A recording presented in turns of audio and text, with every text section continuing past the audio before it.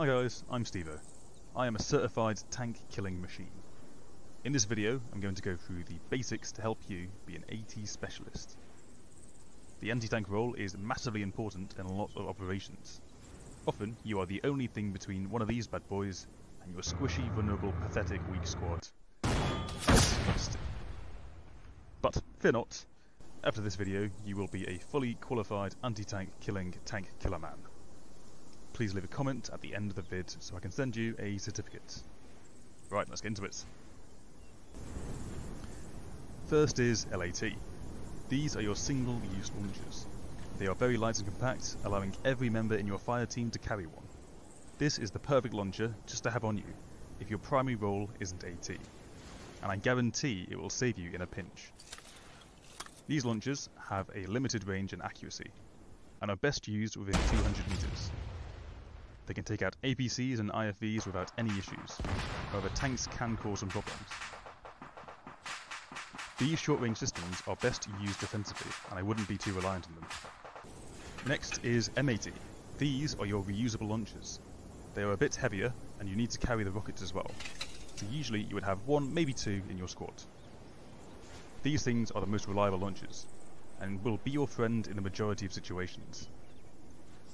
Generally, they pack a bigger punch than LAT, and have a better range and accuracy to boot. These launchers can have a variety of sights that can include night vision and even rangefinders. With this, some of these launchers can engage targets more than a kilometer away. MAT launchers will take care of the majority of your armoured foes in a single shot. However, it sometimes needs a bit of help against heavily armoured tanks. HAT is the final and arguably most deadly type of launcher. These things are extremely heavy, and often you'll only be able to carry one round at a time. They can also be on static launchers or on top of it. These launchers fire massive guided anti-tank missiles that either lock onto or are wire guided onto your targets. These systems will take out any armoured target without fail, and can hit targets multiple kilometers away. However, due to their massive weight and limited ammo capacity, they are usually mission dependent. Now I've gone over the weapon systems, let's talk about what you're going to be using them against. If you know what you're up against, then you can make sure you are the best prepared before contact.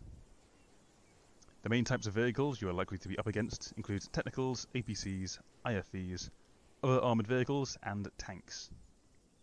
With LAT, you can confidently destroy or disable most vehicles up to some light tanks, but only at close range. MAT will take out any of them, but will struggle to take out some of the heavily armoured tanks, requiring a solid shot to the rear where the engine of the tank is.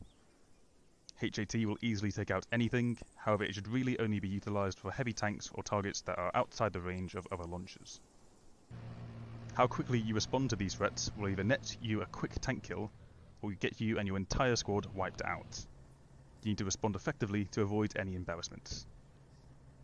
If you get audio or a visual of a tank, react quickly. Either move to somewhere where you can engage, or dig in and wait for the vehicle to come to you.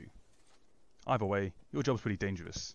Whilst everyone else gets to sit in cover, you need to stick your head out of a parapet against some of the deadliest bits of kit infantry can go against. Always remember 3 important rules. Your priority is always destroying armoured targets. If you don't do it, who will? Normal infantry are defenceless against these things. They are relying on you to help them out. Do not put yourself at unnecessary risk to destroy a target. Just because there is a target doesn't mean you should be too gung-ho trying to kill it. Worst case, you get yourself killed before you even get off a shot. Try and be smart about it. Wait for the target to come to you, or take a teammate with you for cover. Finally, do not put your team at unnecessary risk when you are engaging a target. If you take a long-range shot and miss, you've just pissed off a vehicle that might not have been engaging. Suddenly, you and your team are being slotted. There is no need to be impatient. And also, don't black blast your team. Remember, there is a danger cone behind you whenever you shoot. Either ask someone to clear your backblast before firing, or be aware of your surroundings in urgent situations. Backblast can hurt you as well, which is sometimes necessary for an urgent shot, so don't see it as a limitation. Finally, practice. Jump into editor and practice shooting vehicles. Vehicles that are moving or far away can be difficult to hit. It is also worth practicing firing when being injured. Your arm isn't always going to be stable. Congratulations, you are now a fully qualified anti-tank killer tank man. Anti-tank killing tank killer man. Please remember to like and subscribe so I can waste more of your time.